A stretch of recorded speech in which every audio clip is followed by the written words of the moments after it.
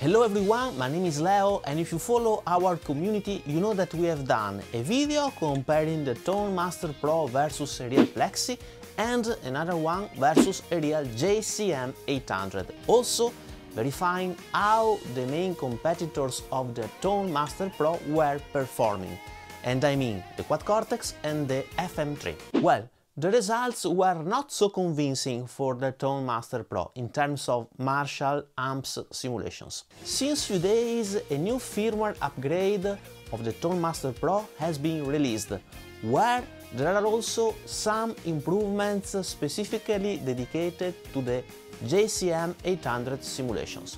So the question is now the Tone Master Pro a good option when used to model Marshall's amps? Let's find out.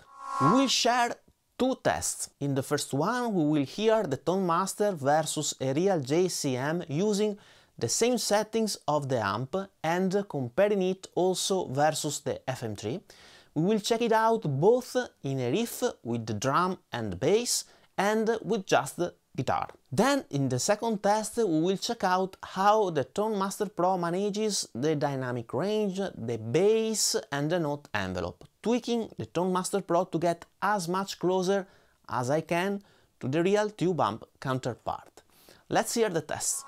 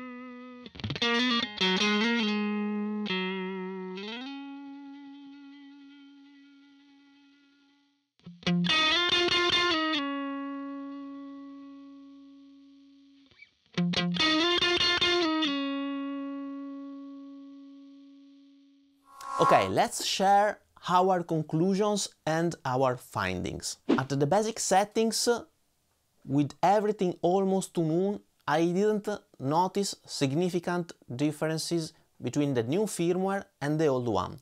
The Tone Master is still pretty different from the real amp counterpart and worse than the FM3. But now, with the new firmware, the Tone Master Pro is, sort to say, more tweakable, and it is easier to get closer to the real amp counterpart.